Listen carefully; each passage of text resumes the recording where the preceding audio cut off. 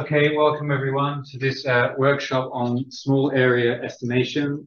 This workshop was jointly organized between three organizations, ESCO, IFS, and CMAP.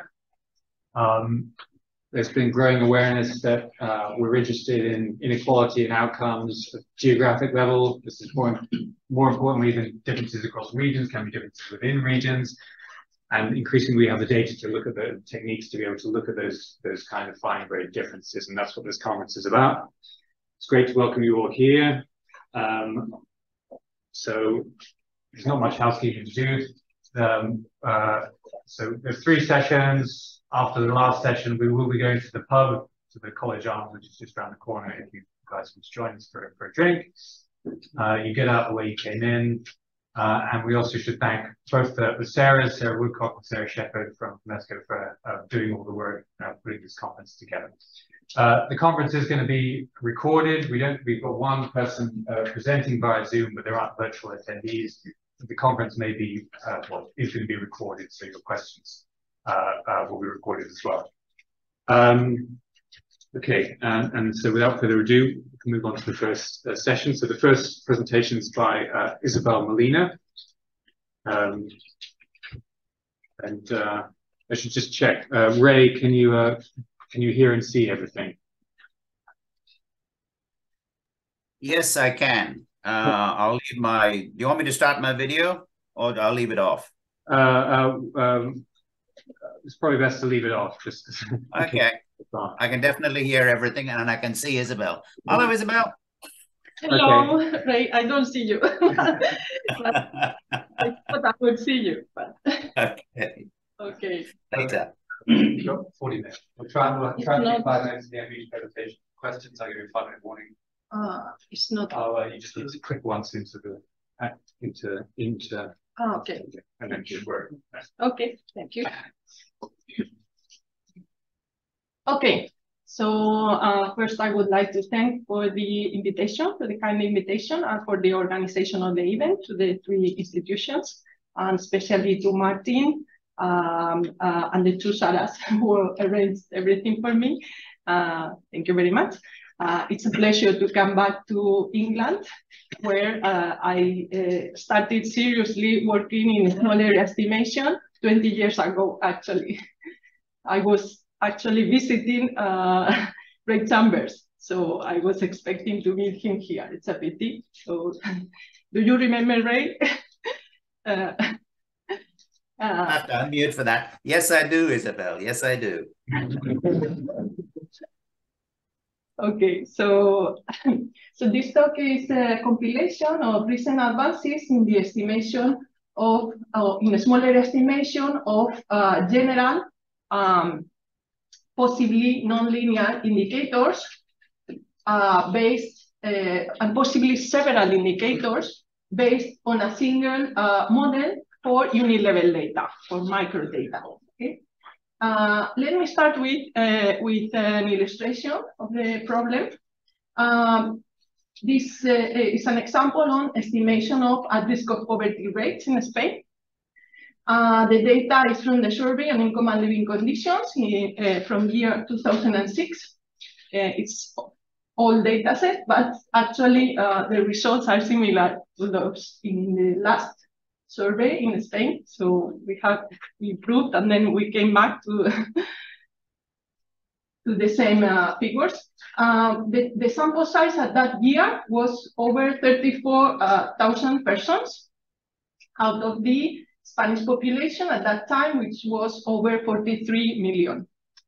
The indicator of interest is at risk of poverty rate. The poverty line, as defined by Eurostat, is 60% of the median of the annual disposable equivalent income.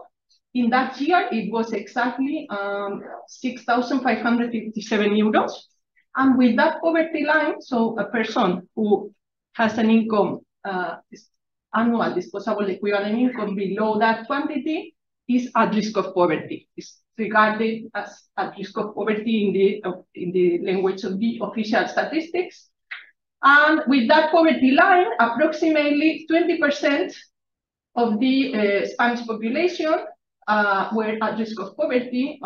This estimate is based on that survey with very large sample size, as you can see. So that estimate is quite precise. But as soon as you disaggregate by location, let's say by the 52 Spanish provinces and further by gender, then you end up with pretty small sample sizes. Here I am showing in this table the crossings between province and gender with the sample size, with the smallest sample size, the largest, and the sample sizes closest to first quartile, median, and third quartile. Okay, and as you can see, only 17 women were interviewed in Soria, in a province called Soria, which is up north of Madrid. Okay, so as you can imagine, we cannot give a serious estimate of a risk of poverty rate with 17 observations. Okay, actually, we need to check how many are at risk of poverty. Okay, and we got 6, but you know, by chance we could have obtained 0. Okay, that's not reasonable, as we all agree, I think. So we call direct estimators to those that are based only on the area-specific data, on the data from the target area. And the direct estimator for those crossings, province gender, actually for that, for Soria women, has an estimated CV, relative error, exceeding 50%, which is not acceptable at all. Even for the crossing between province and gender with sample size in the first quartile, you can see we get a relative error exceeding 20%, which is not acceptable also. So at least for a quarter of the areas, that's, I mean, these direct estimators are not useful in this case because of the small sample sizes. Actually,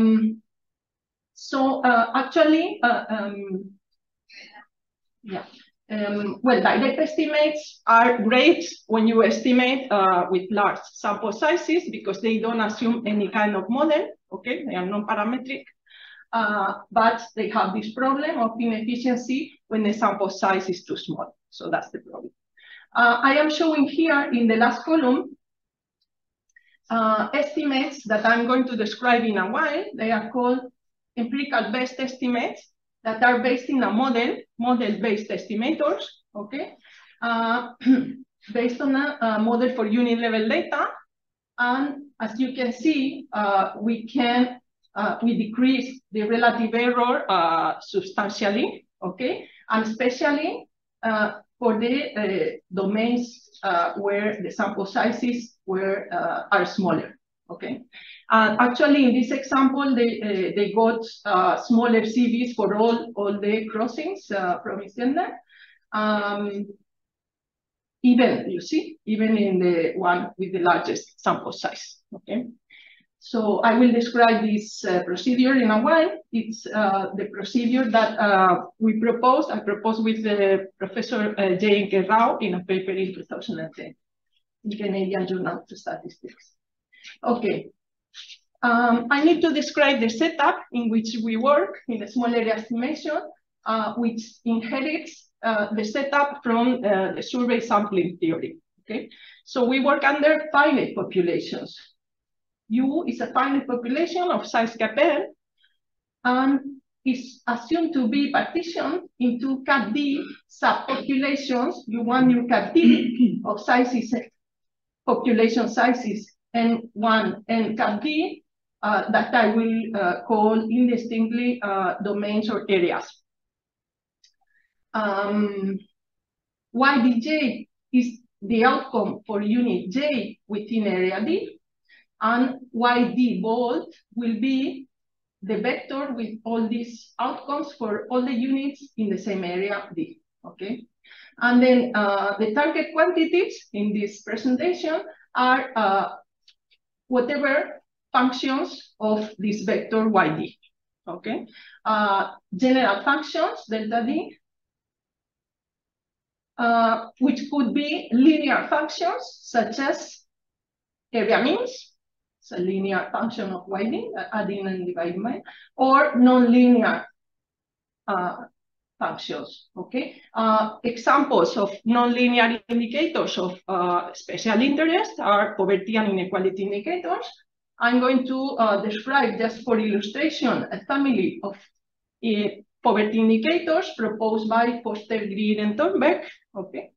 But as I am describing here, this talk is for general indicators, not only those, okay? This family is quite interesting because it contains several indicators that are estimated often by National Statistical Institutes or the World Bank or other organizations. Okay? So here EDJ is a welfare measure for individual J in domain D. Z is poverty line. And well, this is a family of indicators depending on a parameter alpha. For different values of alpha, you get a different poverty indicator, okay? And alpha is non-negative. So for the poverty indicator for the alpha for domain D is just a mean, also mean of these variables. And these variables are this product of these two factors. This factor is just an indicator function taking value 1 when the welfare of individual J is below the poverty line. So when the person is at risk of poverty, and 0 otherwise. And then we have this factor to the power alpha. Alpha can be 0. So when alpha is 0, that's 1. And what we get when replacing this F alpha dj there, what we get is a proportion of people with income below the poverty line, which is the at risk of poverty rate or poverty incidence. For alpha 1, what we get here is how much below the poverty line is the person's income relative to the poverty line. And when taking average, that's the poverty line. Okay, these two indicators are very often estimated, for example, by the World Bank. Okay, here is the notes example, down of size small n, down from the population U. SD is the subsample from domain D of size small n d, and CD will be the complement of the sample complement from domain D. And as I said, a direct estimator is an estimator based on the ND observations from the area D. And but these direct estimators are usually based on the surveys and the sampling design. So they typically they have good properties across all the possible samples. Samples are sets of units that you can draw from the from a finite population with a given sampling design. So you know, often surveys are not the design of the survey is not a simple random sampling. And often individuals have different probabilities of being included in the sample, and you need to account for that. So imagine that, I don't know, richer people have larger probability of being in the sample, then you need to downweight them, okay? And you need to upweight those with less probability of appearing in the sample. That's the idea of the Horvitz-Thompson estimator, which is the unbiased estimator under the sampling design when for general sampling designs with different probabilities of being included in the sample. Okay, so that's PDI is the probability of being of individual I being in the sample. You define the weights as the reciprocals, and you weight the individuals with these weights. Okay. For simple random sampling within the area, what you get is the usual sample mean. Okay. So the problem with direct estimators is that they are highly inefficient, as we have seen, for a small sample size ND. So we need to appeal to what we call indirect estimators that use also data from out of the area, out of the target area. How to do that? You need to establish some kind of relationship between the areas, okay? So there's assumptions. So, you know, in statistics, we supply the lack of data with assumptions. Okay, you need to be able to check the assumptions. That's very important. I'm always insisting every time I give a talk. Okay, you need you need to check the assumptions with the data. Okay, so so these indirect estimators borrow strength from other areas by making some kind of homogeneity assumption across areas. Particular subset of the indirect estimators are model-based estimators that assume a model that links all the areas. A model, let's say, for income in terms of several auxiliary variables, let's say years of studies, whatever. Okay, and you assume some common parameter. That's the clue. You need common parameter for all of the areas. Okay. That's the probably the most popular model using unit level data. It was proposed by Baptiste Hartel and Fuller in 1988, and they assumed that the outcome is linearly related to a set of auxiliary variables with this, you see, common beta for all the areas. Beta does not have the area index D, the domain index D. So it's constant for all of the areas, but that's not good enough. It's okay, but it's not perfect. Because as you can imagine, there might be unexplained heterogeneity between the areas, okay? Some differences in the income that are not fully accounted for by the available auxiliary information. So you need to include in the model, that's what we call area effects, okay? Area effects, and these are the usual assumptions in the simplest model, okay? These are the unit level errors and area effects, and assumed to be normally distributed with zero mean and constant variance, and independent one of the other also. So here the clue is that we have common parameters for all the areas, beta and the two variances that are estimated, that will be estimated with the whole survey, not only the survey data from the target area, but the total, okay, the overall survey data. So this will allow to estimate in each of the areas with much more efficiency, okay. This model, which was actually proposed under a completely different setup in agriculture, and actually the auxiliary information was taken from satellite images. Now it's very fashionable to use satellite images. Everybody's, if you are not doing that, then you are out of the, okay.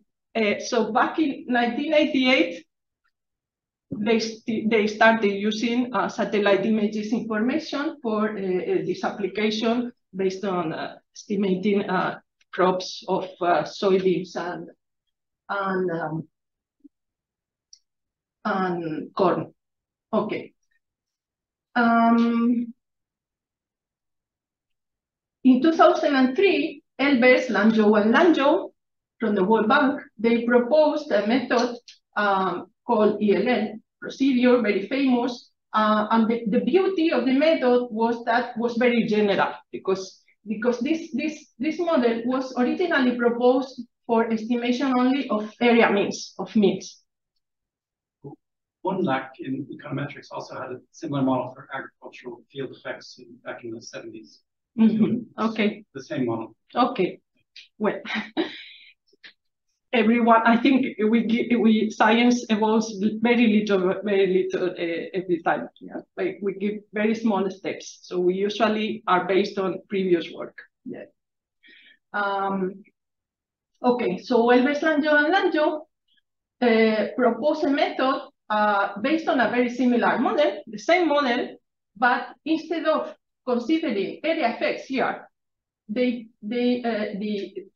effects, random effects, were for the clusters, the primary sampling units of the sampling design. Okay, first stage units of the sampling design. So they accounted for cluster effects, not area effects, in their original paper. And the model responses were log of the welfare variable. For simplicity here and for comparability, I will consider that the clusters are the same as the areas. They proposed an estimator based on a bootstrap procedure that I am briefly outlining here, very briefly, no details. It was working as follows. You first feed the model, the model that we have seen before, to the survey data, obtaining estimates of the model parameters, okay, beta hat, sigma u hat. Then they resample from the distribution. They have a distribution, okay, probability distribution. And in this setup, it's not easy to derive the exact distribution. They did approximations to the distributions, estimated them, and then they resampled from the estimated approximate distributions. Resampled parameters, okay? Beta, sigma u, 2 star, sigma sigma e2. And from them, they generated, from the model, using those parameters, they generated a full census of the outcome variable, okay? By drawing random effects from the area level residuals and errors from the unit level residuals. And using the generated parameters there, then you can generate a full census of, okay? Then once you have the census, you can estimate whatever you want. That's great, okay? That was a good idea. So you can estimate your target parameter, which is a general function of the vector YT generated, okay? And you can estimate several parameters at the same time, no problem. Depending, several indicators depending on the same variable input. And then you repeat steps 2 to 4 large number of times B and take average of the true values, of the true bootstrap true values, okay? That was the ELL estimate, that one. And then the variance across all the B generated true values, variance of them, that was taken as noise measure, okay? This procedure has several problems, but from the beginning, some very important researchers were criticizing, including several Nobel Prizes. They just did not specifically mention the problems, but in general words, they were pointing out to the problems.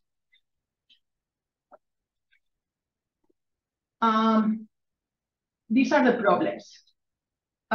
Just for understanding, if we don't re-estimate these model parameters, you keep them to the original ones, okay? What you have here, this is a Monte Carlo average, which is approximating an expectation, okay? This is a Monte Carlo average, approximating the marginal expectation of the indicator, delta D, okay? Imagine that my indicator is just the mean of the response variables of the outcomes, okay? Perhaps you don't have transformation, then it will be the mean of the welfare, the mean of income. Then, if you take expectation of this, you see, finite population mean in the model, that's the model, you take finite 1 by cap n sum over j in all the units in the area, then you get the mean of x times beta plus ud is constant plus the mean of errors. Then you take expected value. What you get is x bar beta plus expected value of UD, which is 0. You see, is 0. Plus expected value of errors is 0. There's no area effect anymore. So the area effect was for nothing in the model, okay? That was the problem of PLL procedure. You see, area effect vanishes, you know, in this bootstrap procedure. It's for nothing, okay? That's what is called a regression synthetic estimator. Many people apply synthetic procedures. We call synthetic procedures to those that do not account for the area effects, okay? For area heterogeneity that is not explained by your auxiliary information. That is okay if you have all the factors that determine income, okay? Then that would be okay. But you need to check for that. It's just a particular case. It's better to apply more general procedures that are performing well in other situations where you don't have all the factors that determine income, okay?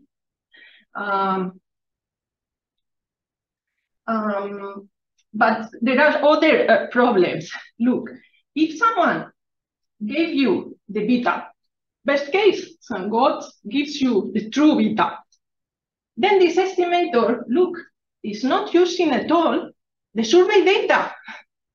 You know, it's very expensive, very difficult to get, and it's the only data on the real variable you want to measure, which is income, okay? This estimator will not use for any of the areas the survey data, which is the precious data, that's the most important information that we have. Imagine that you want to estimate in areas in London, and sorry, in England, and one area is London, and you have 5,000 observations from the survey, very expensive to get. And then it's a waste of information, okay? And actually the model, you are just using the model. The model is our invention, okay? It's an assumption. We are not sure if the model is correct. We cannot be sure. So that's dangerous, as you can see. And it's a waste of information. There was another problem also, is the following. You see this variance is not estimating correctly the true mean square error, which is here what we should estimate. Why? Look, mean square error is the expected value of the square of prediction error here.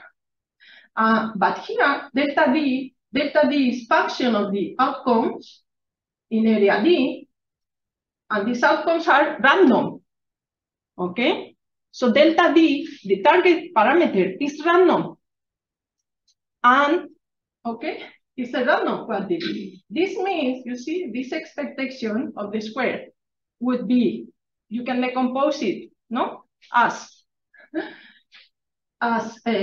variance of the prediction error plus the square of the bias. Even if your estimator was unbiased, you still have variance of prediction error, not of the estimator, because this is also random, delta D. So that was another problem. Well, good morning, everybody. Good evening from Wollongong. I hope you can all hear me, otherwise I suppose Peter will tell me.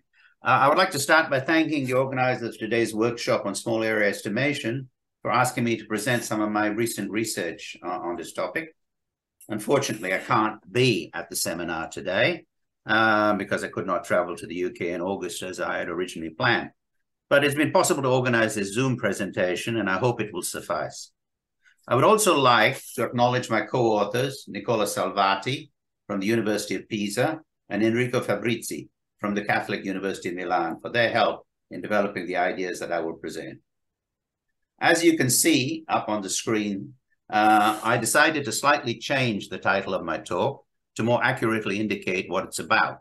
In effect, I'll be drawing on ideas from 3 areas of statistical methods in this presentation in order to address an important emerging area of small area estimation application, the area that of SAE based on integrated data sources.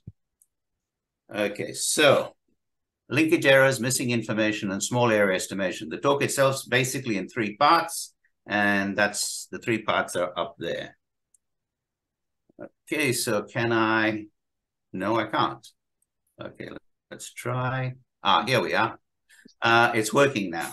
Is it okay, possible data integration to full screen as well? If you just Control L, maybe. Usually what happens is nothing works when you do that, but I'm willing to try. Okay, it hasn't worked. Yeah, it's fine. Now there it is. I hope it'll keep working, okay? Yeah. Let me see if it jumps. Yes, okay, that's fine.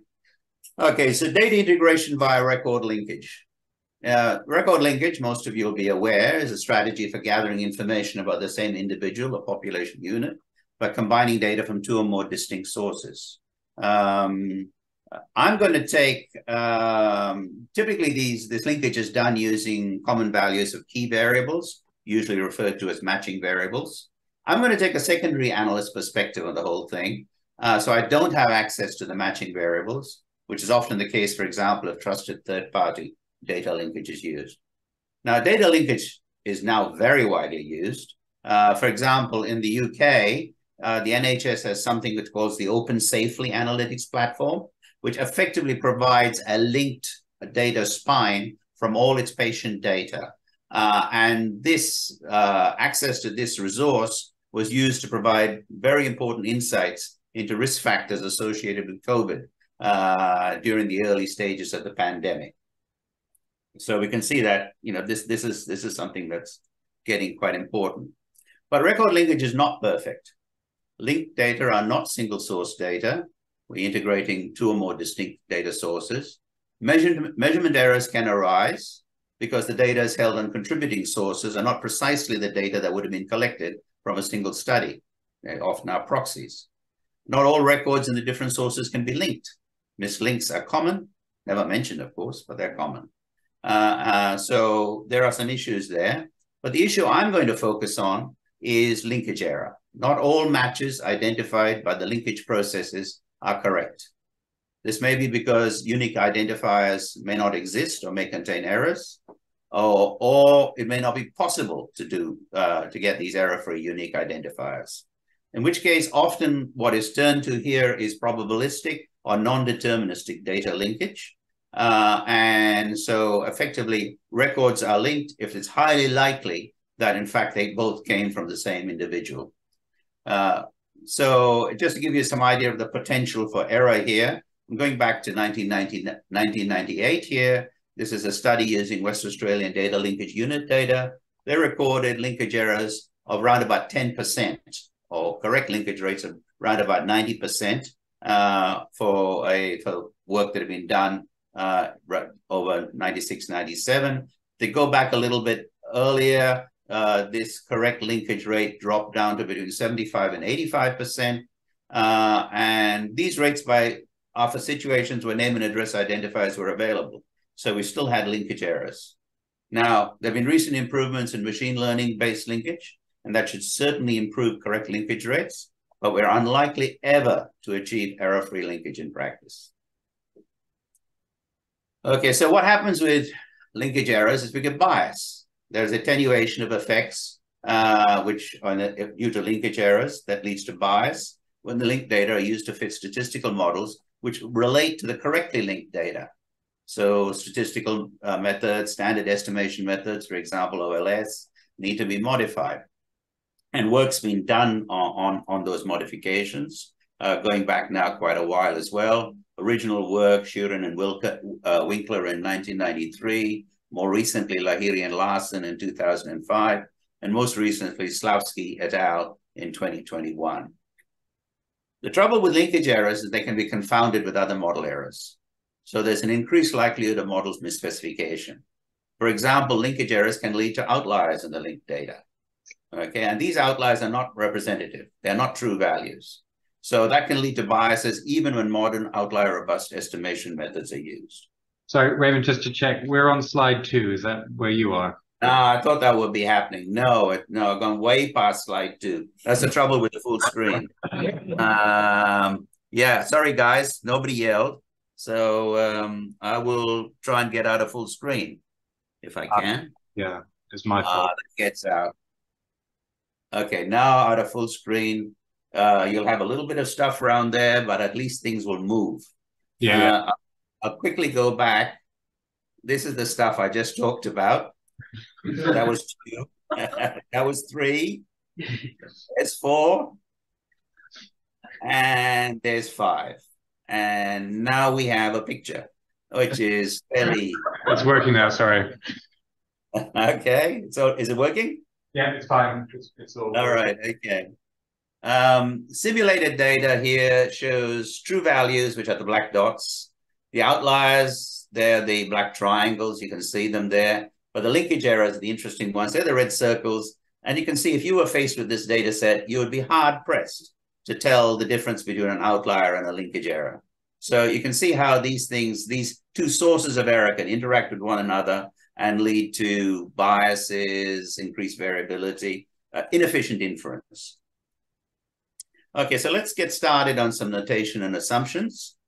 I'm going to focus on regression modeling using data from 2 linked population registers, easiest thing to do. I'm going to have a Y register, which has my target variable on it. I'm going to have an X register, which has my covariates on it. Okay, the records in the linked data set are denoted by Y star and X. I'm going to assume that my linked data are ordered in the same way as my X register.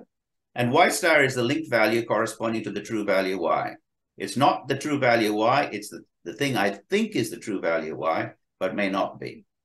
Okay, and we have a sample of records from this linked register, which is released for analysis.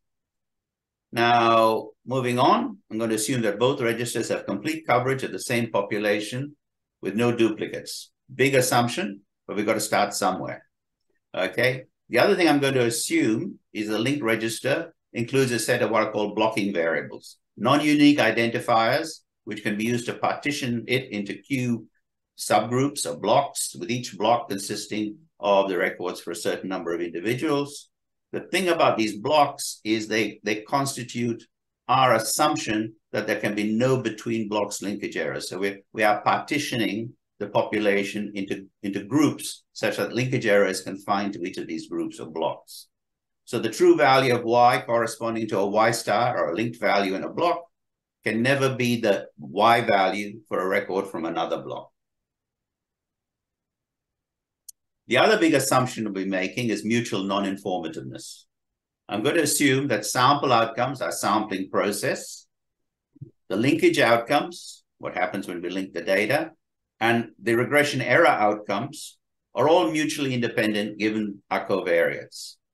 Okay, so that's not an unreasonable assumption. We typically make the assumption that sample and model errors are mutually non-informative. I'm adding linkage outcomes into that mix. So that implies that sampling from Y and linking to X is stochastically equivalent to complete and one-to-one linkage of X and Y, followed by sampling from the link register. So sample then link is stochastically equivalent to link then sample. This sounds okay, but it has an important implication. The important implication here is that the information used in linkage has to be the same for both linkage sampling and sampling linkage. If that's not the case, if you just directly link from a sample to a register, then the non-informative assumption will be violated, okay? Because there's not as much information available for that matching process. Okay, as I said, I was going to take a secondary analyst perspective. I'm going to assume I have individual link sample values in a block, Y star and X. I may also have some other information for that from the link register. For example, I may in fact, I may just have the block averages of the covariates from X. I may in fact sometimes have the actual block averages for Y as well, because it comes out of the link register. Now, because of the assumption of one-to-one and complete linkage, it's easy to see that the block average of Y star and the block average of Y are exactly the same. Okay, so that's easy to see, and it can be useful at times to know that. Sometimes we will have linkage paradata. This is information about linkage accuracy, the probability of a correct linkage. Okay, maybe we have an ordered subsample, which we can use to check that out. Now we're going to assume those data are available or provided to us. This paradata is provided to us by the linking organization. Now we have to model the linkage error. Now, basic assumption we have here is that most links within a block will be correct and incorrect links will occur randomly. So since linkage within a block is one-to-one and complete, we are able to write down y star, which is the linked values in a block, equal to a times y, which is the correct values in that block, where a is a latent random permutation matrix.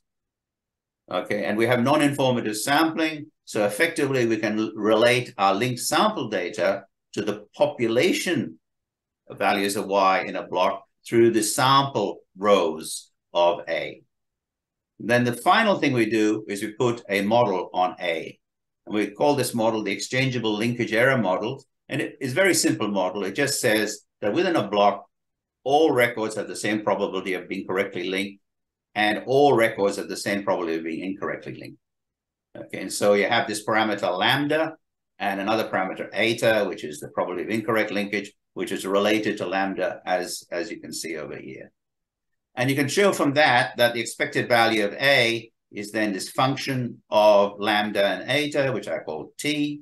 And what we want to do is use that now to develop MLE for linked data, and from then go on to small area estimation using linked data.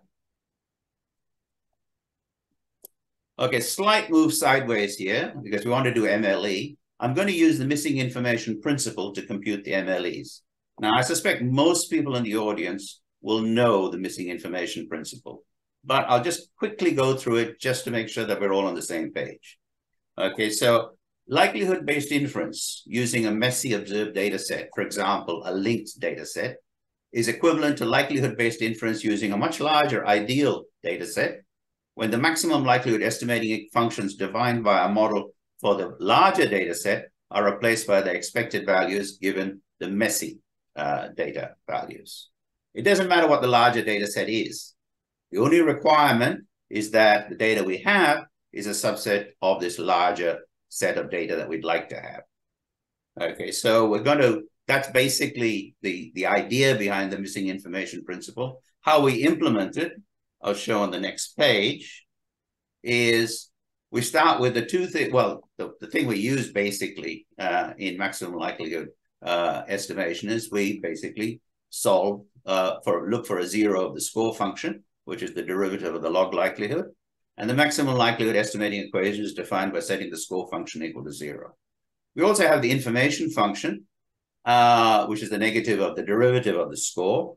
And the estimated variance of the MLE is then approximated by the inverse of the information evaluated at the MLE. Okay, now what the missing information principle says two things. The first thing is the available data score. That's the score base of the score for the parameters of interest given the data we have, is the conditional expectation given these data of the ideal data score. That's what's written down here. So this is the actual score function, and it's the conditional expectation of the ideal score function given the observed data. The same thing goes for the information function, slightly more complicated. It's the actual information we have is the expected expectation, conditional expectation of the ideal information minus the conditional variance of the ideal score. I've written this thing here I'll put it in red because from an estimation perspective, this is the most important thing. If we want to do variances, mean squared errors, whatever you want, then this information becomes interesting. But there are many other ways we can do variances, for example, using a bootstrap. So I will focus essentially on, when I say the MIP, I'll be referring to this first, equation up here. Okay, so now let's talk about data integration. Okay, so let's suppose we have a population U. We have values Y and X of two scalar variables stored on separate registers, each of size n. We take a sample S of n units from one register, which is linked to the other by, we now have a unique common identifier. So this is not probabilistic linking. So we have n matched Y and X pairs. I want to use the linked sample data to estimate the parameters alpha, beta, and sigma squared just take that. I'll just assume I have some very simple linear model over here, where y is alpha plus beta x plus sigma times a Gaussian variable over there. Okay, so I'm going to assume non-informative sampling, and the naive MLEs for alpha, beta, and sigma squared are the usual OLS estimators. Now, if register average values of y and x are known, then we know something more when we have our sample data. We can then use the MIP to show that the MLEs for the parameters of the population regression model are identical to estimators defined by a weighted least squares fit to an extended sample consisting of our actual n data values and one additional data value with weight equal to the population size minus the sample size, corresponding to the known non-sample means of y and x. Remember, if we have this population means, we'll have the non-sample means. But what about when our data are not deterministically linked? The same situation with two linked registers, each of size n, with scalar real valued variable y defined and a vector valued variable x. There's no unique identifier, so linkage is non-deterministic. Now the sample data are now n linked pairs, y star and x, where y star is equal to y only if linkage is perfect. All right, we have no summary marginal information from y, but let's suppose we have population data from x. I'm going to use ELE, exchangeable linkage errors, to model the linkage error process. So I'm going to have a blocking variable. I'm going to assume one-to-one and complete linkage within blocks. A is, of course, still this unknown random permutation matrix. I have the ELE model, which says, okay, the expectation of A is equal to this T matrix over here, where lambda and eta, lambda is the probability of a correct link, and eta is the probability of an incorrect link. And I'm also going to assume linkage paradata are available, which means we are told, or can perhaps independently estimate, the value is lambda cubed, because once we have lambda, we have eta. Key assumption, as I said before, mutually independent linkage outcomes, sampling outcomes, and model errors. Okay, if you've got that, then, okay, my ideal data obviously is knowing the population, or the block in this case. Now, ideally, my expected value of y given x, or my ideal, the expectation of my ideal data is just x beta under the model I just gave you. But the expectation of my linked data, on the other hand, is under the ELE model, is going to be equal to t times x beta. So you have this t matrix coming in, pre-multiplying the covariant matrix x. Similarly, with the variance if the variance of y given x is, of course, sigma squared times the identity matrix, that's the ideal data. But with the linked data, you can show very simply that the variance of y star given x is sigma squared times an identity matrix plus an extra term, which reflects the increased variability, which is coming in from linkage errors. And this V matrix here is given by this expression. Okay, and you can also show that the covariance of y and y star is given by sigma squared times the t primed. In order to apply the MIP, remember it's a conditional expectations we need to deal with, so we need the conditional distribution of the ideal data given the observed data. So marginal distributions of y given x and y star given x are easy to see, they've got to be Gaussian, but the joint is not, since the support of y star is y. So we're not going to get full MLEs, but what we're going to do is we're going to approximate them by taking a Gaussian copula as approximating the joint distribution. Okay, so put D equal to T prime sigma squared I plus V to the -1. This is just the, if you want to call it the covariance component. Then you can show that the expected value of our ideal data given our observed data, I call this A over here, is x beta plus a correction term, which depends on this matrix D. And similarly, the conditional variance of our ideal data given our linked data is this matrix B over here, which is the original sigma squared times an identity matrix, but now there's a correction term here, sigma to the 4D times T. And that obviously the conditional distribution we want to work with is y given y star, and you can obviously, given A and B, And given our Gaussian assumption, we can write that as A plus B times a Gaussian sort of unit Gaussian vector. Okay, so now let's how to use the MIP to estimate beta. Well, the ideal data score function is a very simple one up here. So the available data score function is the conditional expectation of that ideal data score function given our linked data.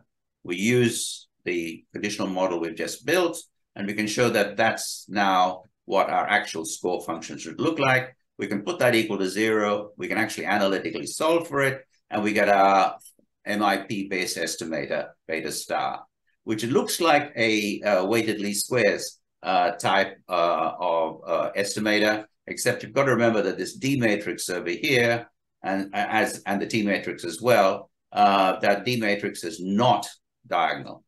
So one of the problems of this thing is that you can't do you can't play games with individual weights here.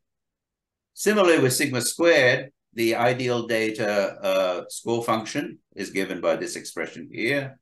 And when we take its conditional expectation, given the linked data, you get a slightly bigger, slightly more complex expression over here. And you're going to actually solve that as well analytically. And you get the MIP-based estimator of sigma squared, which looks like something like our sum of squares type estimator, plus a correction term over here, which is based on the trace of B. And again, we see that this matrix D comes into the middle of it. So these things work very well. I talked about it in a paper with Denise De Silva in RSSA. Okay, so right now we're going to go to small area estimation. Now, I know it's a long way to get there, but we're finally there. Okay, let's focus on a random intercept specification. This is the same model as Isabel was using. So we have a linear mix model for our sample values of Y. This is, we don't see them, but this is what we believe it is. There is obviously some covariates. There's a matrix Z over here, which effectively allocates observations to areas. We have our area random effects vector U, and we have some individual random effects. This model then says the expectation of Y given X and Z is just X times beta, and the variance of Y given X and Z is sigma squared times an identity matrix, sigma squared E, which is our individual variances, variance components, and sigma squared U, which is our area variance component times Z prime. Now, we have a non-informative sample drawn from the link register. We're going to use a ELE model for linkage errors. I'm not going to assume there's any hierarchical structure here. Areas and blocks can intersect. Remember, these things are independent of one another. So areas and blocks can intersect. Records in different areas, but in the same block, can be incorrectly linked. So the basic assumption of uncorrelated area effects no longer holds for linked sample data. Again, we make the Gaussian copular assumption for the joint distribution of Y and Y star, apply the MIP, and use it to calculate the MLEs for the regression parameter beta and the variance components sigma squared U and sigma squared E. All of this works nicely, except it requires inversion of matrices of order cap n, the population size, which is not really very practical. So we've got to rethink our strategy over here. And so one thing we're doing, oopsie daisy, I shouldn't have done that. Let's just go here. Okay, I am now going to look not at the joint distribution of the population values of Y and the linked sample values of Y, but I'm going to look at the sample, the true sample values of Y and the linked sample values of Y. Now, strictly speaking, the MIP no longer applies, all right? Since Y star S is not contained in YS, okay? So strictly speaking, but it may be close enough to give us some better estimates, and our computational issues are much reduced. Now we only have to invert matrices of order the sample size rather than the population size. So we now crank through the MIP machinery. We get the expectation of Y star, variance of Y star, covariance of YS and Y star. And the interesting thing here, perhaps, is because we can get linkage across areas in the same block, we have an extra component of variance denoted by this K matrix over here, which characterizes the extra heterogeneity in Y star due to incorrect linkage of units in the same block, but in different areas. Okay, this is something Samat and I, Clarung Samat and I wrote about some years ago. Okay, again, we have the Gaussian joint distribution assumption. We have the A and the B, where A is the conditional expectation of the sample values of Y, given the link sample values of Y, and B is the conditional variance of the sample values of Y, given the link sample values of Y. So again, it's the same sort of thing. It's almost mechanistic in a way, but you crank it out. And for example, if you take the fixed effects regression parameter beta, the ideal data score function for that is this expression here under the linear mixed model. The MIP-based score function, on the other hand, you take the conditional expectation of that, and it turns out to look slightly more complicated. And you can actually solve that. And this is what it looks like, beta star here. It's sort of like the weighted estimator you use with a linear mixed model or a random intercepts model, but not quite. It has extra matrices floating around, which are adjusting for the linkage error process. All right, what about the variance components? These are just as interesting. The area level variance component, the ideal data score, is given by this expression over here.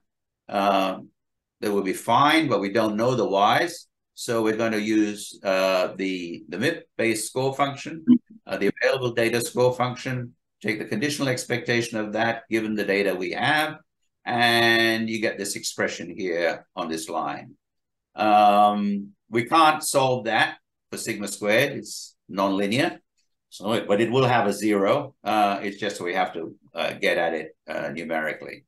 The same thing goes for the unit level variance component, sigma squared E. We have the same sort of idea. We take the ideal data score function, look at its conditional expectation, given the linked data, and then find a zero for this modified score function.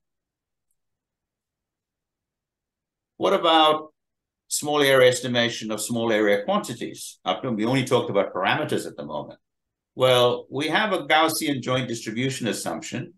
If we look at the random effects for the small area, the vector of random effects of small area, and our observed linked sample data, they have a joint distribution.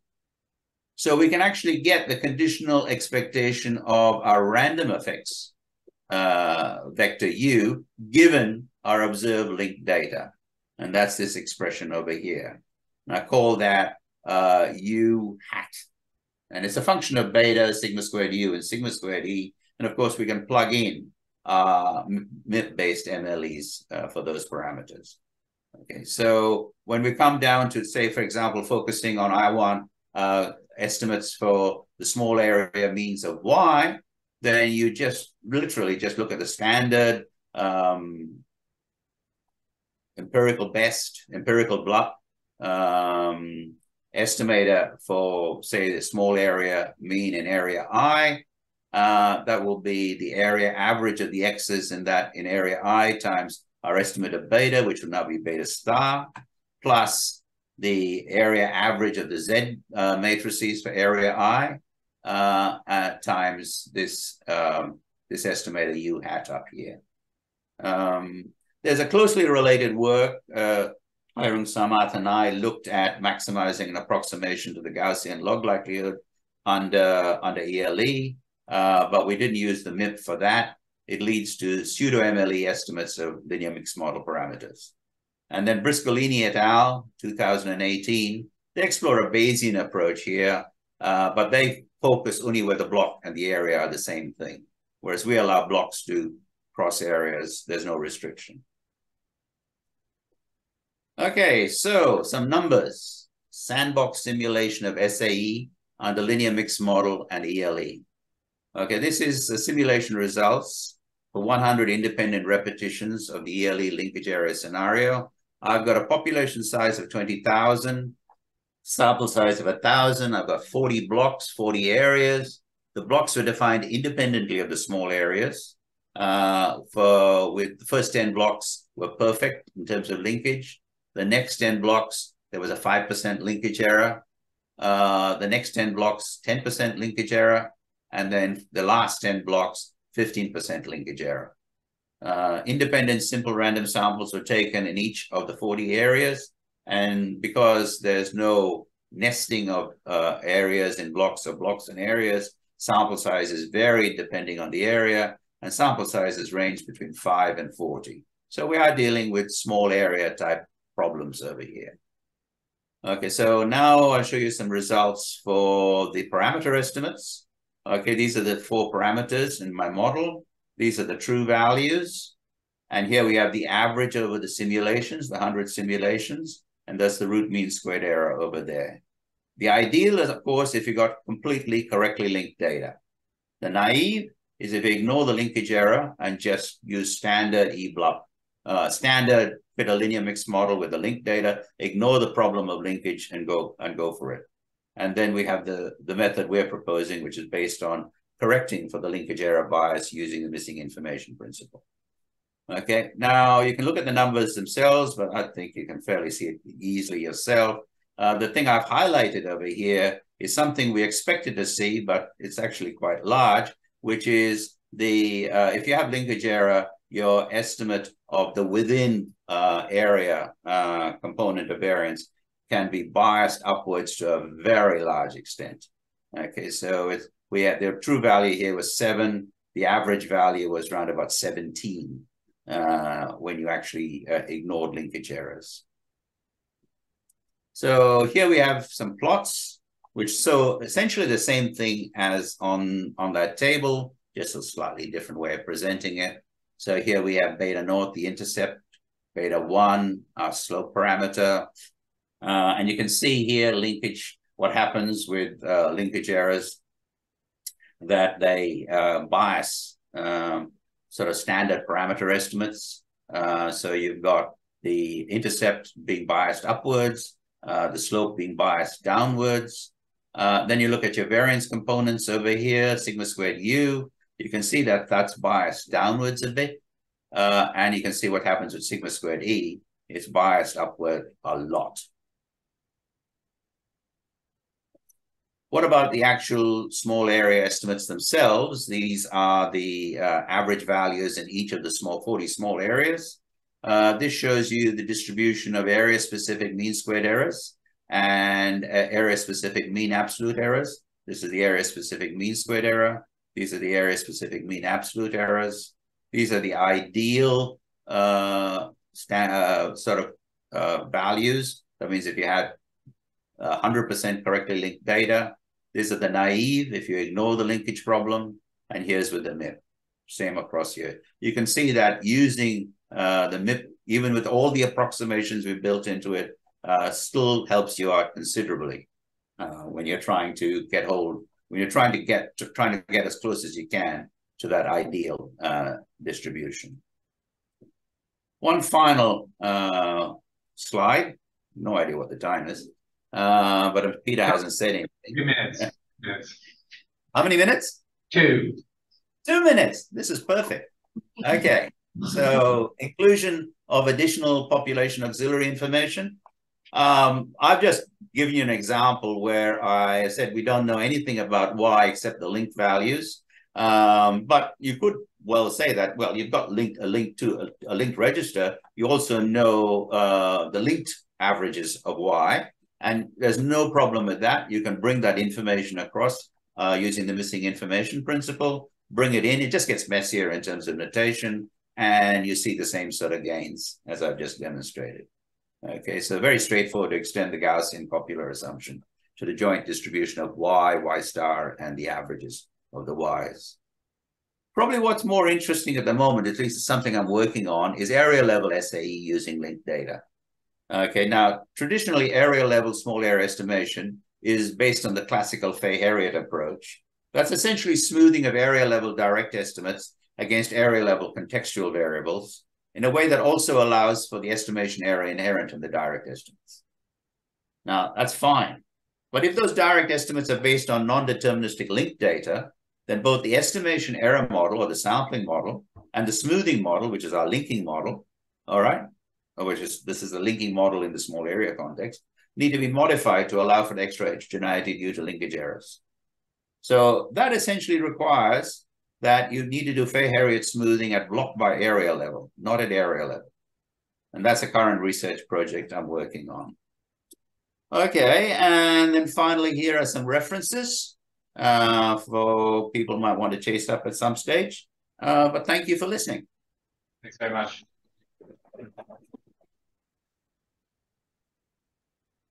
Shall I stop the share? Yes, please. Yeah. Done. Any questions for Raymond?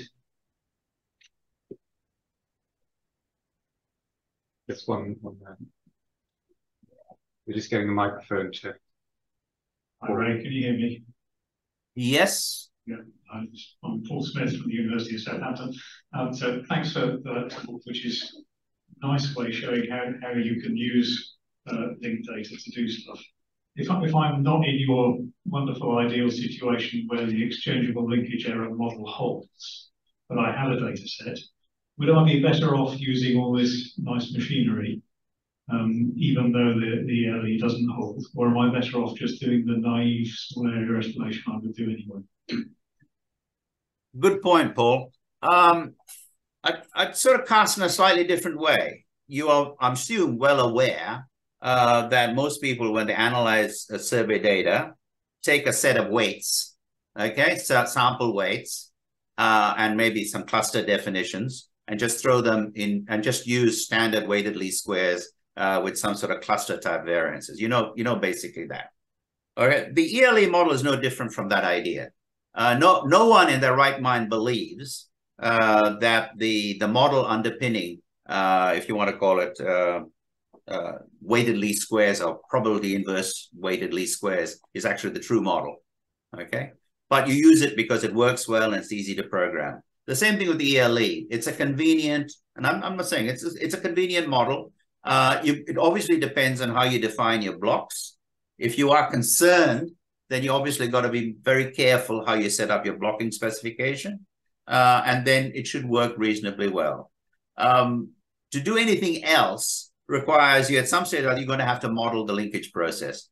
If you don't, I don't think it takes very much linkage error to throw you out quite a lot. I'm not necessarily in the context of things like regression coefficients, but as we just demonstrated in the context of things like variance components, it can throw you out quite a lot. And that, of course, then goes into Thanks very much. Thanks very much also for the invitation to come and talk here. So I'm going to talk about unit level small area models for skewed business survey kind of data. This is some work I've been doing with Chiara Bocci from University of Florence, who's done a lot of hard work behind this. So big shout out to her as well. I'll start off by talking a little bit about the characteristics of business surveys and how those influence what we do for small area estimation. And we'll look at some unit level modelling strategies for making small area estimations with business survey data. We did a bit of previous research which has been published, which is using an administrative database population from the Netherlands, which we use to investigate different robust estimation approaches to small area estimation. So I'll talk you through that bit. That Dutch data was made available for a specific purpose, so we don't any longer have access to it. So now we've moved on to a new population based on Italian retail business population. So we'll look at the Italian data, look at the repeatability of the robust estimation that we did with the Dutch data, and then some extension to transformation-based results. And then I'll have a few conclusions for you. So business surveys are a bit weird for small area estimation. They have some characteristics that make it quite difficult, in particular that the populations are skewed. So there's often a long right tail of a few really large businesses. And all those models that we've been talking about already this morning have these assumptions hiding underneath that say, and my errors are normally distributed. So if I've got this skewed data that's coming in the first place, I'm pretty sure already that my errors aren't normally distributed. So what can I do about that to make things better? On the other hand, business surveys do have some really nice features that make life a little bit easier. So I've often got a business register derived from some sources, whether it's tax data, admin data, something, but there is a list of all the businesses that are out there that I'm interested in, with some information about what size a business has, some auxiliary information that I can use in my modelling. So those bits of extra information make the small area process a little bit easier.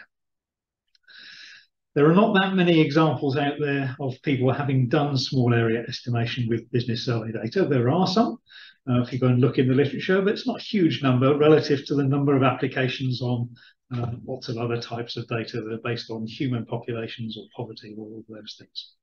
And the reason is those skewed variables that I already mentioned, that business surveys often have quite detailed stratification in order to make sure that we cover in the design all the right kinds of businesses. So we have some businesses that are always included and some businesses that have low selection probabilities. And those detailed strata lead to non-negligible sampling fractions. So some of those sampling fractions are really quite large, close to 1. Sometimes they are 1. And that means that we have an informative sample. So those weights, those sampling fractions turned into weights, are really important in the model fitting. And generally in those kinds of multi-level models that we use for small area estimation, we quietly ignore the weights, or we stick them in, as Isabel talked about, in some of those nice estimators. So we'll see in this talk some estimators with weights and some estimators without weights, and we'll see what effect those have. I have quite a lot of unit level modelling strategies that I could use for business surveys.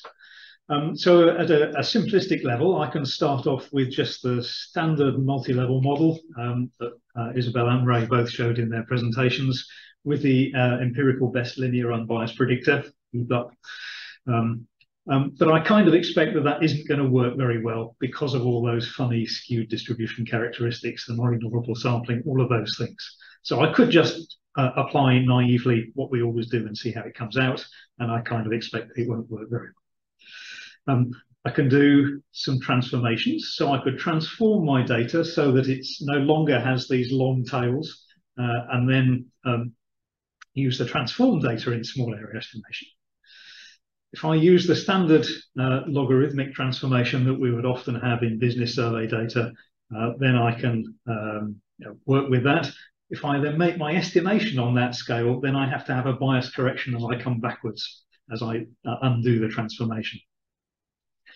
You're shaking your head at me, so you can ask me questions later when it doesn't work. We can also look at some data-driven transformations. So we might not want to stick only to a logarithmic transformation, but we might want to do something that's a bit more attuned to the data. So rather than just automatically applying a log transformation and cracking the handle, I might want a different transformation that's a bit more attuned to the data set that I've got. So we'll look at some transformations a bit later. The work that we already did that's published in this paper that's here was using some robust models. So instead of dealing with the long tail in the distribution by transforming, I could say that all those things that are in the tail are affecting how I make my modelling. So let's treat those in some way by reducing their influence on the model. And there are several of those. There's M regression, which gives me a robust synthetic estimator. More on these in a slide or two. There's M quantile regression, and there are different versions of that one. There's a robust projective or a naive version, and that basically says, let me trim off the unusual observations, the outliers in my distribution, and then I'm just going to use that fitted model to estimate for everything. So that kind of assumes that in the bit that I didn't sample, there won't be any outliers because I haven't used those in my model at all. There's a second group, which is the robust predictive ones, which say, well, actually, I kind of know that there must be some outliers in that bit that I didn't sample, so let me put something in there as well. We'll see how those estimators work out. And then there's a fourth strategy, which I won't talk about today, which is to introduce those models with non-normal errors. which Isabel talked about at the end. So one of those is a generalized beta, GB2. One's a skew normal. One other option is a mixture of normal distributions, and there are some further potential approaches after that. So that's some stuff that we'll get to in our research later. I have this non-ignorable sampling. So those sampling fractions are important for telling me what's going on in my business survey, which means the weights are important. So I've got two broad strategies for how to do that, and there may be some more as well. But I can certainly include in my models the variables which tell me what the selection probabilities are. So if I include information about the size strata or the industry strata in my model, that should take account of the kind of information that would be included in the weights. So that might help me to deal with this non-ignorable sampling. Or I can include the weights directly in the model. So the weights clearly have information on what's going on in there. So we'll see versions of those going on in here. So we started out in this particular analysis with some Dutch structural business survey data.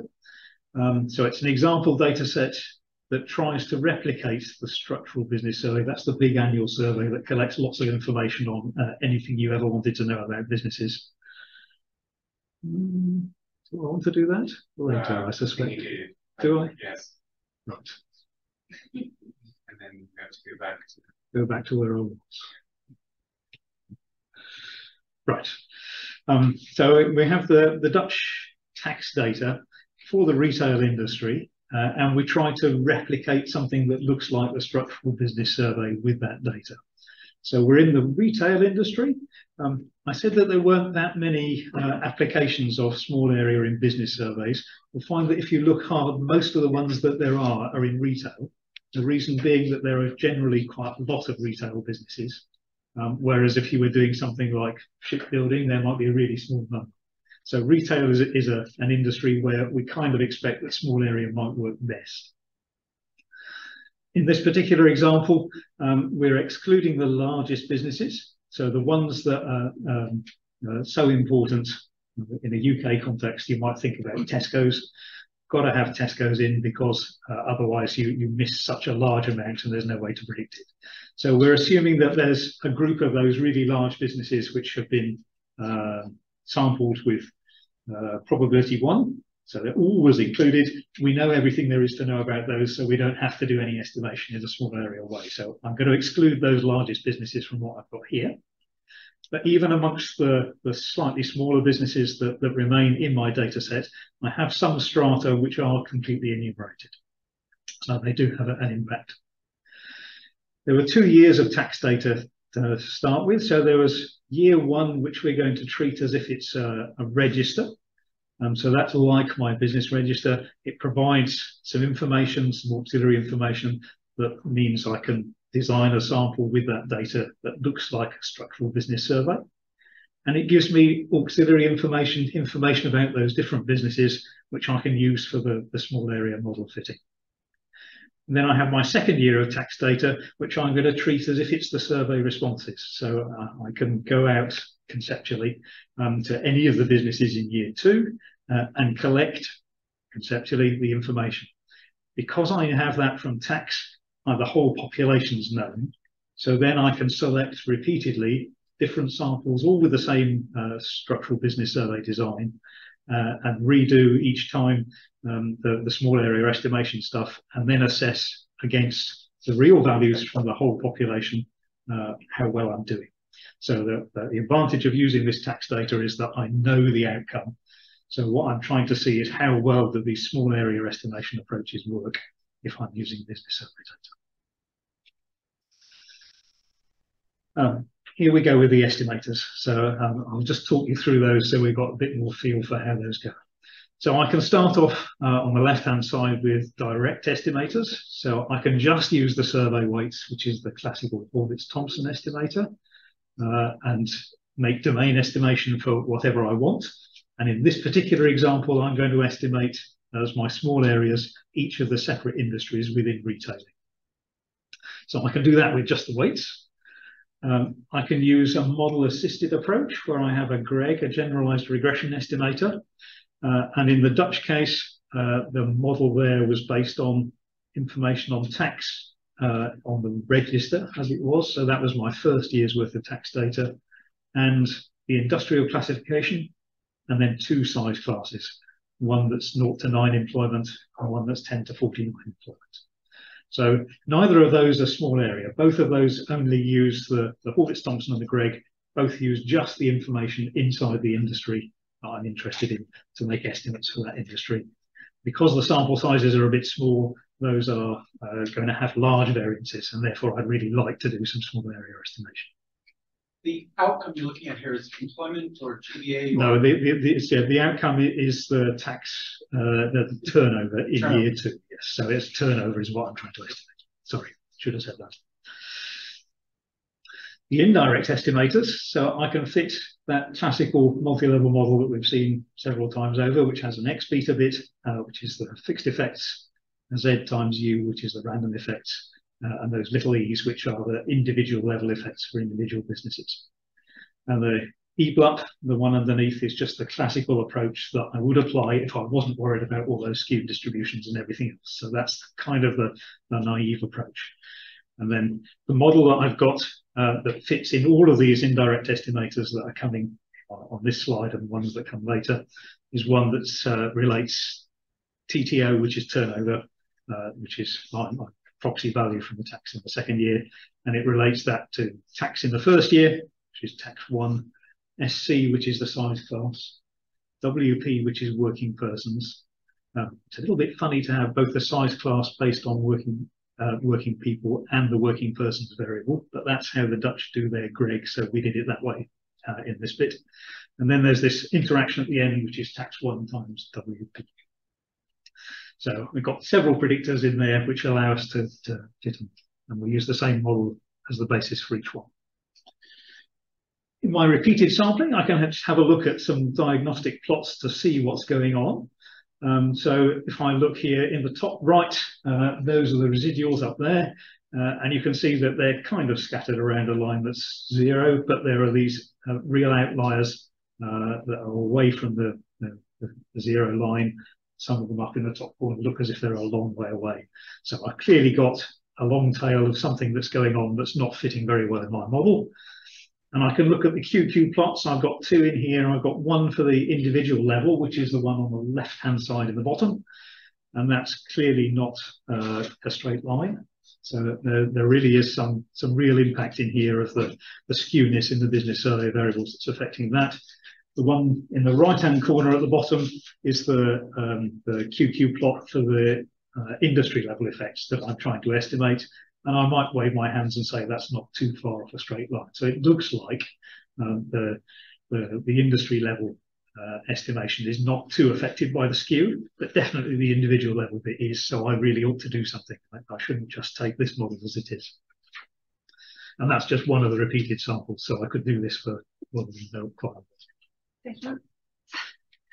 Sorry, yeah, you go on. I am with you that you need to account for skewness, but EBLUP does not require normality.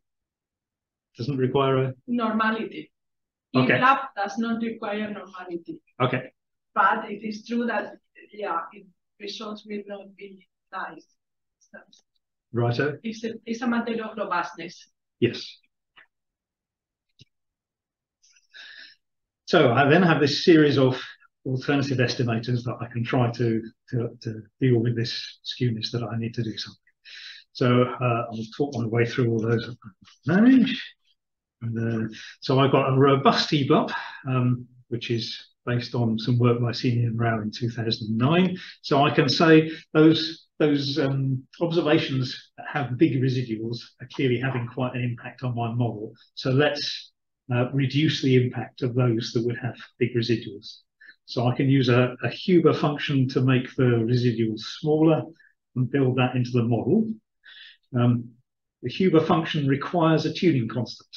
And there's a classical bit that says, if your errors are normally distributed, you use a tuning constant that says 1.345. Only I know my errors aren't normally distributed, really. So should I use that constant? You can ask me about that one at the end.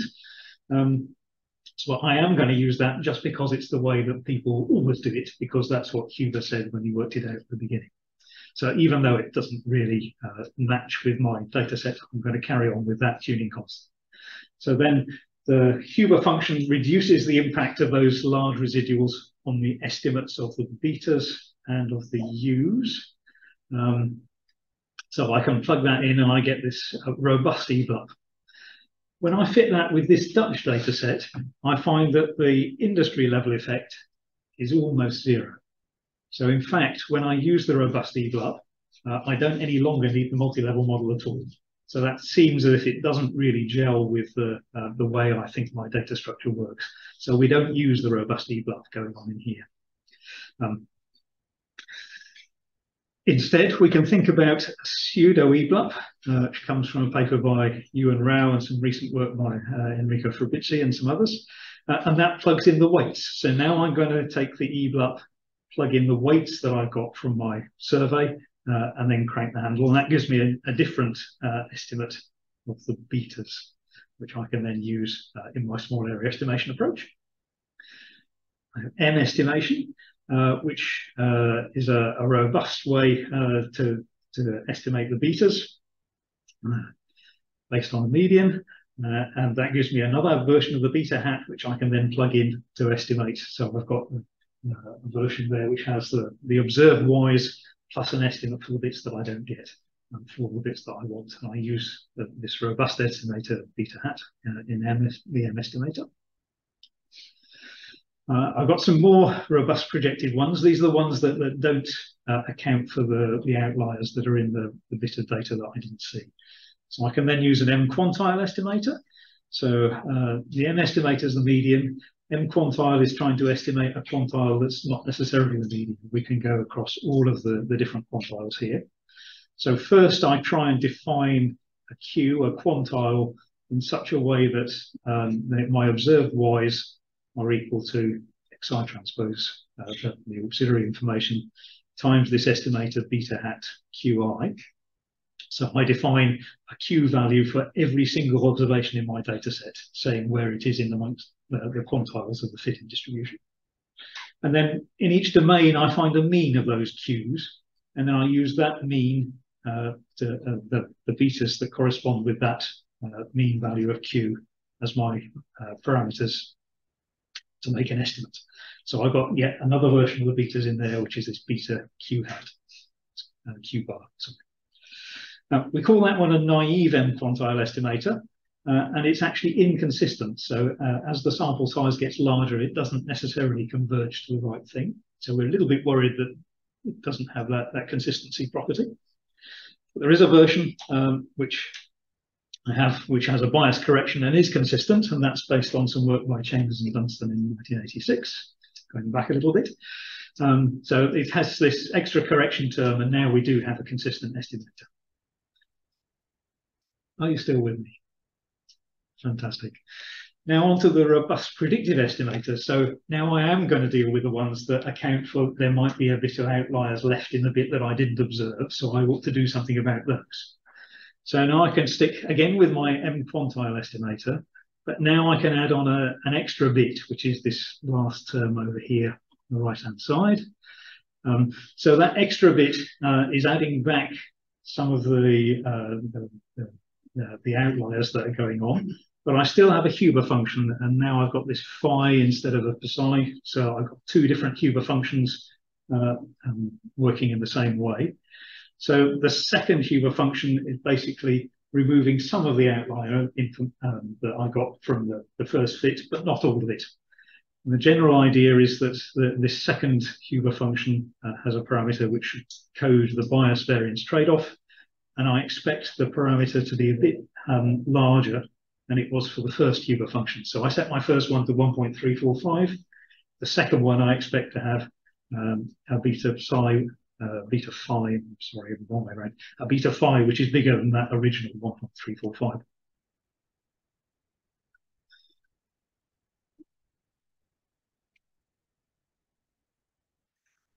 Right, I hope you kept up with all of that. So this is the original stuff with the Netherlands tax data, and now I'm looking at the relative root mean squared errors of those industry estimates that I'm making with all those estimators that I just described for you.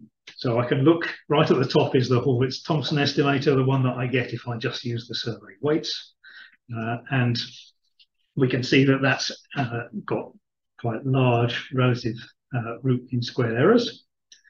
The Greg that's underneath it, the second row down, actually doesn't look too bad in this case. It's doing quite well with those things. The EBLUP I kind of knew wasn't going to do very well because that's not accounting for this skewed distribution of my data, and it doesn't. And I could look at quite a few of the other things. The one that looks immediately quite good in there is the M quantile estimator, that one that says M2. That's got quite small relative root mean squared errors and not many outliers, not many outlying root mean squared errors for particular industries. Remember, that was the one that's not consistent, what I was a bit worried about, but it seems like, empirically at least in this data set, that it's working quite well. The one underneath it, the MQCD, is the one that's got the bias correction and is consistent, and that's not doing very well at all. But then if I go to the ones that are allowing in those outliers, that's the MQWR ones, and there are 3 versions there with different values of B5. You can see that they actually do quite well, and the weighted estimator does quite well in this data set as well. The EBLUP was without any transformation. Without any transformation. Any transformation. Why didn't you transform the data and apply EB? EB. Hang on. We get there. Don't panic. Don't panic. So the impression to get from here is that if you apply those robust methods, you can do quite a lot better. You have to pick the right one, and that MQWR one with the second tuning constant.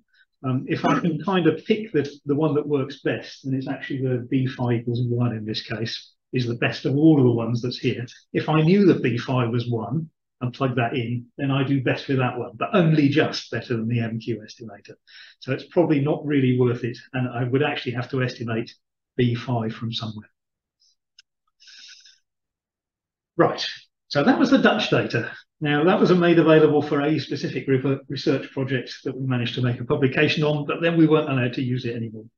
So then we want to go on a little bit further to look at some other things.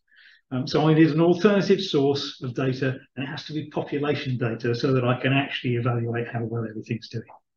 So there's fortunately this nice database called AIDA from Bureau van Dijk, which is a multi-year database of Italian businesses. So we extract a similar set of data from there, which is retail businesses in Italy, excluding petrol stations because they have this terrible structure.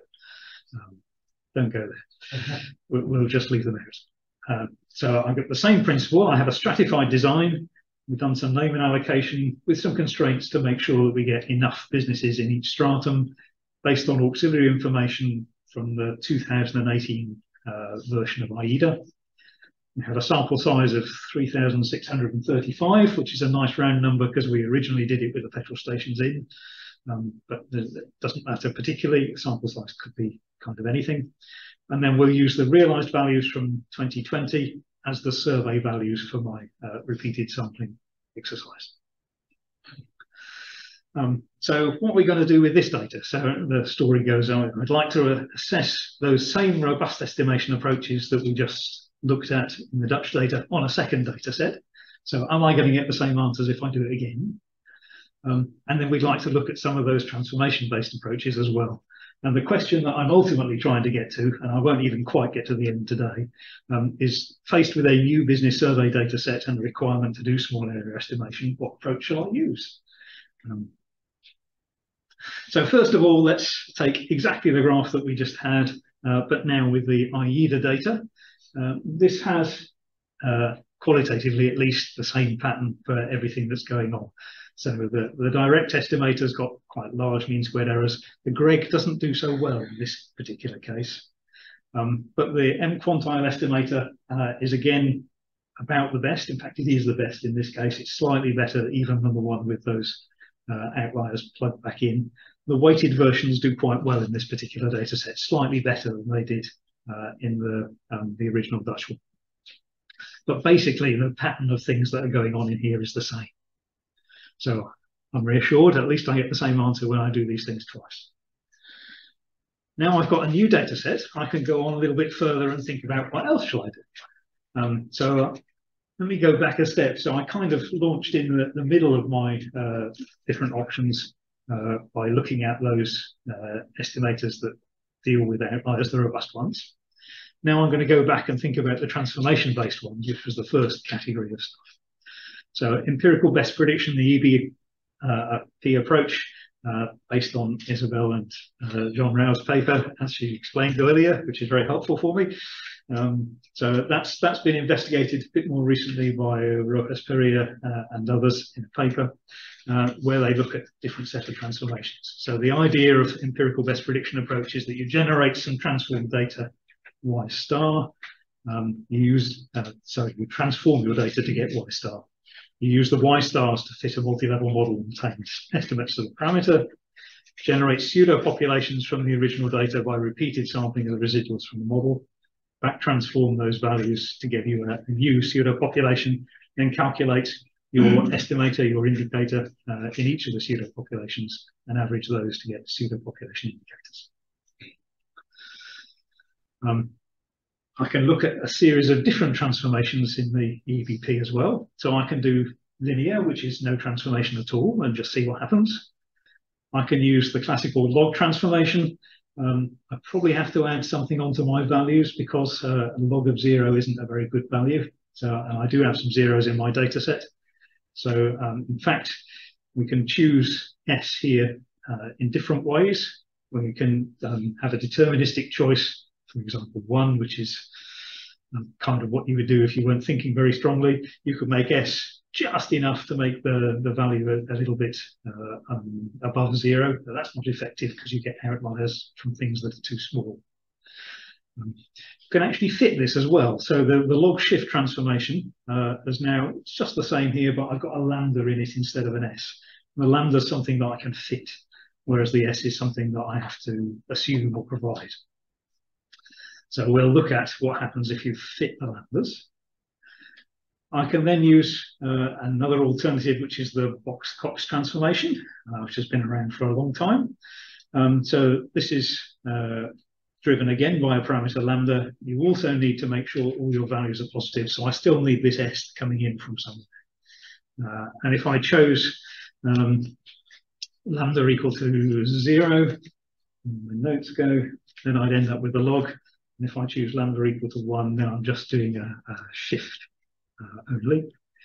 So it's kind of allowing me to flip between the log version and the shift version according to this parameter that I fit, which is the lambda.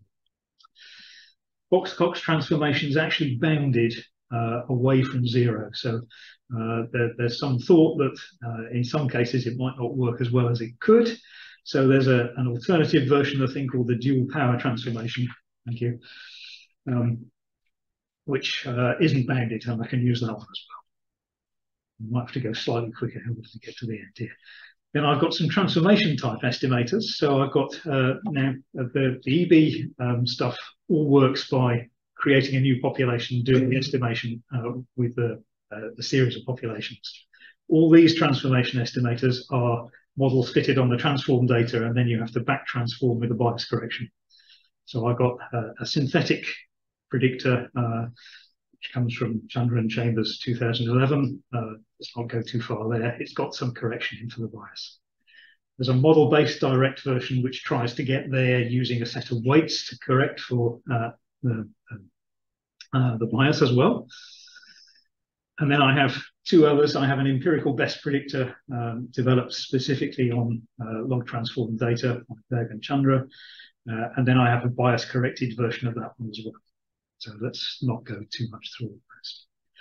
I've got essentially the same model that we had for the Dutch data, but now I'm only using the size variable and not the size class variable. And I've got two versions of it. I've got one where I use the turnover from 2018. That's the auxiliary variable in my register. And there's a second version where I use the log of the turnover in the register.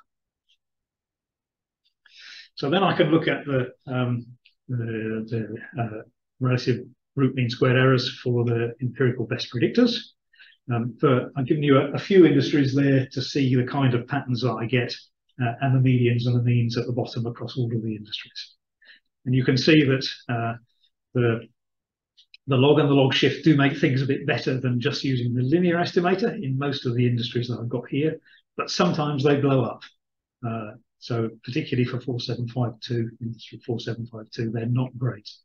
But the box Cox and the dual power ones are actually doing better, except for industry 4752, where actually the one with no transformation at all seems to work best. I've shown that one, but actually it's the only one in my whole data set where it's like that. So in general, the linear one doesn't work very well. Why it should be okay for that industry, we haven't checked out yet. If I use a model with log X instead of, so it's the log of the turnover 2 years ago, instead of the turnover value itself, I do quite a lot better with all of those models. So in general, the log and the log shift are now behaving themselves. Box Cox and the dual power still do better on average than the log and the log shift, but there's not lots in it here. So all of those seem to be working reasonably well. I could look at the relative biases. So this is bias now, not mean squared error. It's the only bias plot in my whole presentation. So the Horvitz-Thompson at the top is practically unbiased. The E-bluff is badly negatively biased. So is the EBP that's linear, and the linear model at the top of the next panel as well.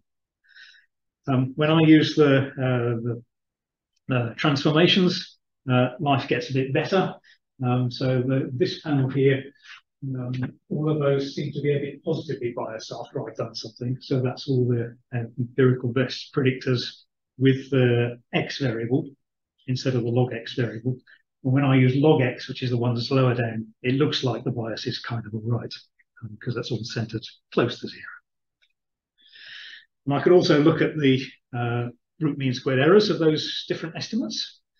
So I can see here actually that the transformed versions here in the third panel down are actually doing really quite well. So with that log X model, so is the set underneath. There are some good ones in all of those models that are there. So the log and the log shift are the ones with the smallest overall mean squared errors here. The box Cox and the dual power ones are slightly better overall with log X, because they have narrower distributions of the relative root mean squared errors. I'm clearly doing quite well with those. So now back to where I was. Let me put together the information that I just get from these nice transformation-based models and compare those with the relative root mean squared errors that I got from the robust models in the first place. So the three columns on the left of my table, the log, the dual power, and the EB predictor with bias correction, those are the best ones from all those transformation type estimators. And you can see that the median and mean relative root mean squared errors are quite similar to each other, but around 13, 14, 15. And then if I use the robust ones, the ones that I started out with my presentation, all those relative root mean squared errors are quite a lot smaller. So it looks from this so far as if the robust versions are going to outperform the transformation-based versions, which is quite interesting. Particularly quite interesting because the robust model doesn't have the log X's in it, it just has the X's. So even with that, it seems that the robust approach is the best one for small area estimation for business surveys as we are at the moment. So what do I conclude? The results from the simulations with the Dutch data that we've already had seem to be corroborated with the Italian data set. So I conclude that we have reasonably robust assessment to the different data sources of the conclusions about which estimators work well. Those transformation-based approaches that I've been using are effective at making the estimates better, but they're not as good as the best robust models that I've got. Yes. Next, in fact, you've seen part of what it says under next because I've supplemented already the EB approach with a direct estimation on the log scale, but there are some more of those for us to tackle. So there will be a little bit of extension to what's going on here. And then there's a third group of estimators that I mentioned right at the beginning of the presentation, which is those models that directly try to estimate with non-normal errors in the first place. And we plan to do a series of simulations, again with the same data set, so that we can compare those with the ones that we've got here. And I shall advertise a little bit, so come to the International Conference on Establishment Statistics. Establishment statistics is code for businesses, institutions, schools, hospitals, those kinds of things. Needs a word which means all of those bits. So ICES 7 is in Glasgow in June next year, and there is a session on small area estimation for business surveys, in which we will try and present some of the stuff on normal errors to go with all the bits that are here. Those are some references. That's it.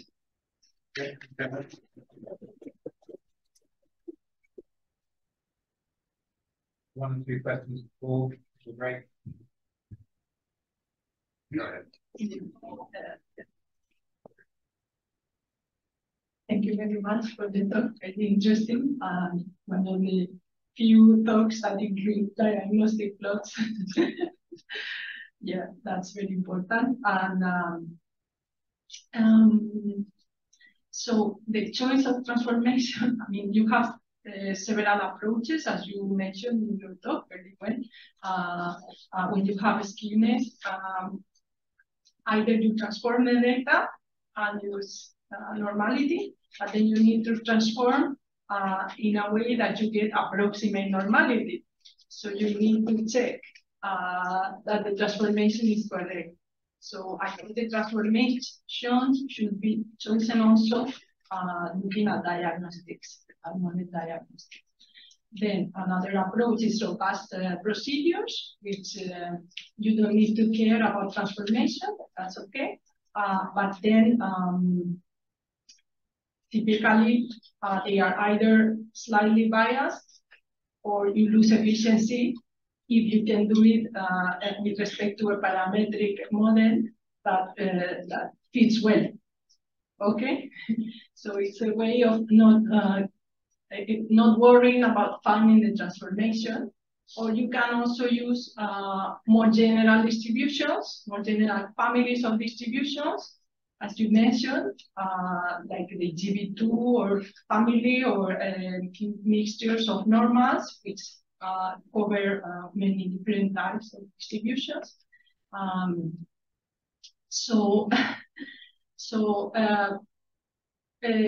What I wanted to emphasize is that thing that the transformation needs to be chosen, and also looking at model diagnostics. Okay, and the constant that is adding in the box transformation is not only for achieving positive value, it's part of the transformation, and it's important for attaining approximate normality. The constant is very important. So if you can find, and you know, there always exists a transformation to reach normality. It exists. The only problem is finding it. Okay, because the true transformation depends on the true distribution of your data, which you don't know. That's the only problem. So the problem is finding it. But if you can find it, specifying the distribution usually leads to greater gains in efficiency. So that's what but I like your talk a lot, and it's another possibility is to apply robust procedures that will perform well without taking care of the distribution of transformations. Okay. Thanks. Yeah, that's just a couple of thoughts and reactions. Yeah, so we didn't just blindly apply these transformations. We did look to see what effect it has. And it's a little bit interesting because it's not, you transform the original data, but the bit that you want to be normally distributed, if you like, or approximately normal, is the residuals. It's not the data itself. Yeah. So it's not quite so clear always the link between the transformation you have and what you do with the residuals. But we did look at those, and we have applied a couple of versions of S in here which are part of the transformation. But we have in the back of our minds already to try a grid of those S values and see how well they work out. Apart from this, the fitted version with the lambdas here, it's not quite so obvious how you would choose S, even in this context. So that is part of where we're aiming to go.